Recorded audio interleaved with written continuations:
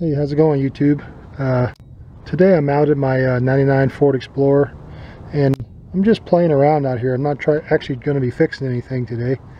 What I want to do today is I'm trying to capture a secondary ignition waveform by using my scope meter, and I have my adapter. And I'm going to be using my auto probe here to try to pick up a waveform. This is going to plug into here. This is going to go to ground. I'm going to hook it up to the battery terminal,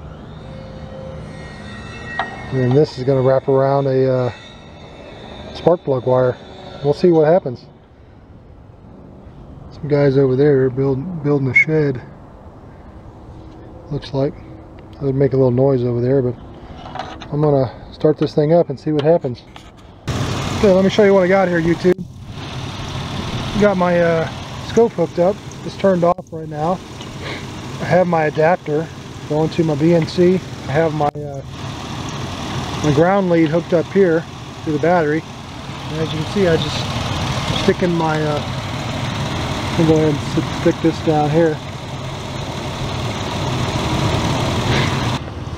Stand over here where it's a little quieter. First I'm going to turn this on. Now you can see that signal, it's going up now, so it's going this way. If it was inverted, the way you switch it is just change the polarity by switching it. Let me show you. You see, now it's going down. So I don't want it going down, I want it going up, so I'm going to switch it back. That's how you change polarity on these, pretty easy. Some lab scopes have an invert button. First I'm going to change the time base. And I'm going to make that go down to about 5 milliseconds. Okay, starting to be able to see it. I got to change my range from you hit range, and I'm up at 1 volt. Oh, going the wrong way.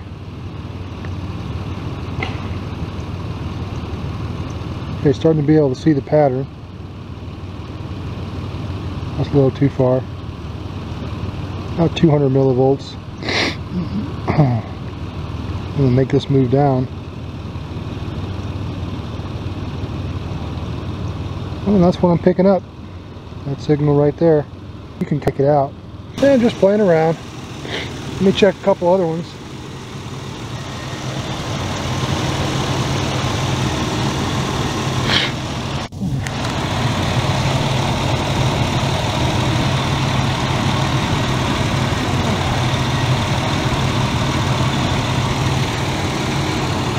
Ooh, that's a bad one.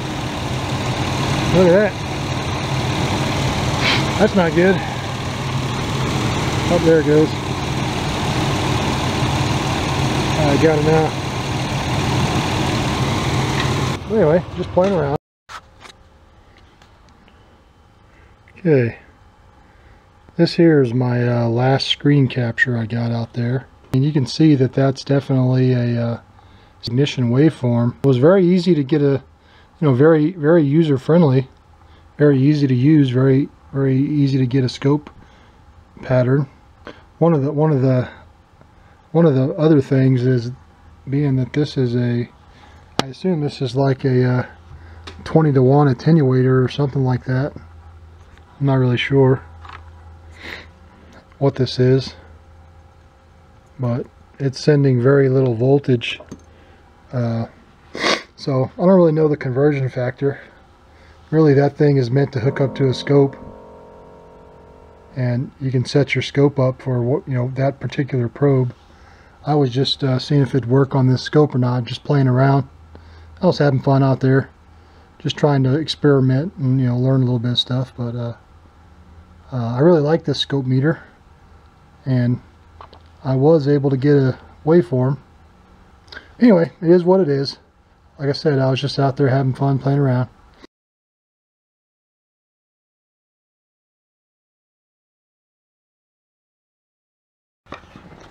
Today I'm just playing around with the scope for a little bit. Got my leads hooked up. I was just going to see what kind of waveform I can get off of a wall outlet. So I'm going to turn this on to voltage. And I'm just going to stick these in the outlet here.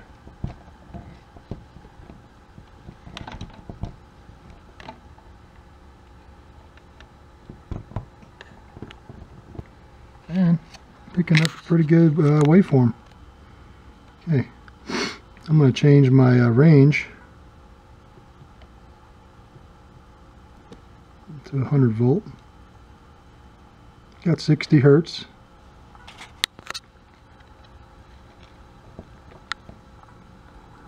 So that's a pretty good looking waveform.